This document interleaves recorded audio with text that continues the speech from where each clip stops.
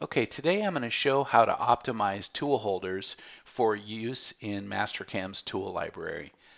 And so I have a tool holder here that's been imported from Machining Cloud, and it is a Kennametal HSK style holder for milling. And I'm just going to take that step model and I'm going to drag it onto the screen of a fresh session in Mastercam. Then I'm going to minimize this, get this out of the way. You'll see the holder there in place. And so first off, you don't want to move this holder. You want to leave it in the orientation that it's in. That is the orientation that Mastercam's tool management system expects to receive that.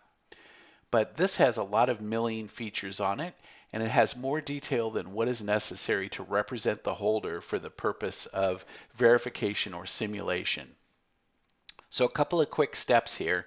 We're going to use this tool that's located in the layout section of model prep. So you want to click the model prep tab, look at the layout section, and you're going to use this align to Z. You want to get yourself situated so you're looking at the nose of the holder, and then just click on a cylindrical feature, or you can even click on this face here, either of those two areas, and it'll auto align Mastercam. It'll create a new WCS that's in alignment to that. So we're not moving the model, we're creating a new plane in Mastercam that's aligned to the model. And we'll just take this right at the defaults and we'll hit the green check mark, and then you'll see that it'll set your graphics view so you're looking along the where the X axis of the new view is in line with the center of rotation of the holder.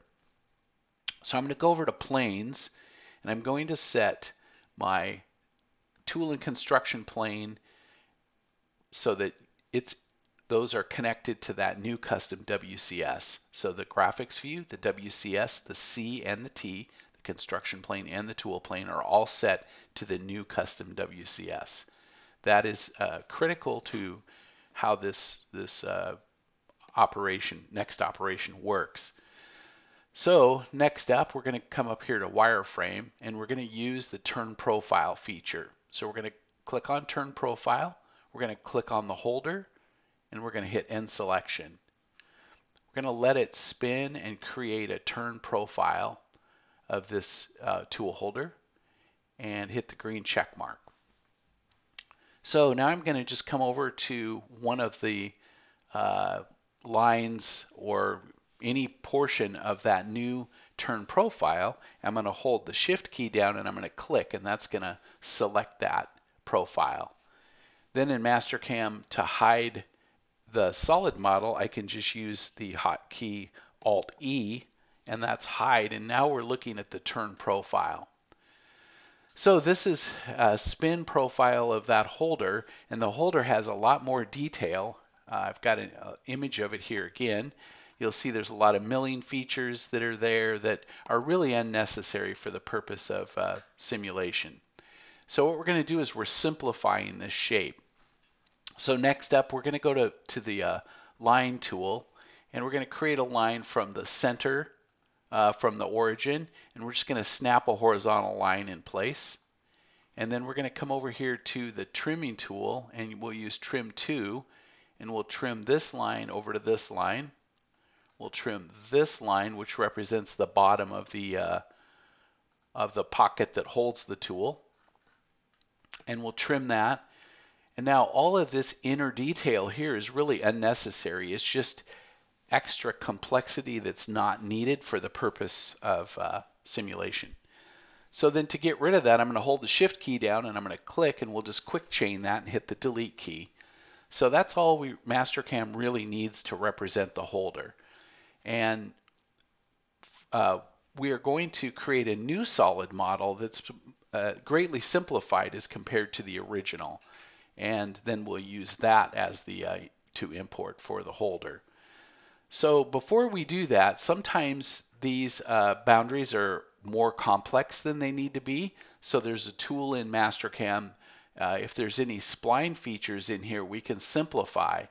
And so on the wireframe menu, under the modify group, where it says refit spline, there's a feature called simplify spline. And if we click that, we can just drag a window over this, hit end selection, hit the green check mark, and then that will clean up.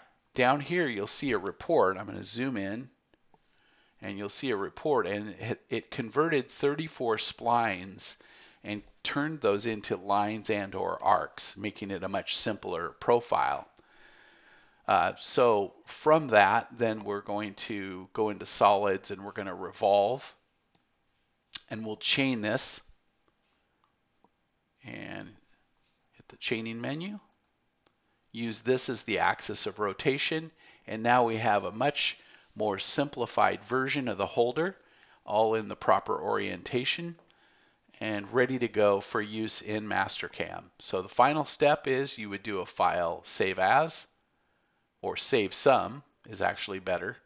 Save some, select this new simplified holder, hit end selection, and we'll save it into the same folder we were working, and we'll just add to the file name -cleaned. Hit save.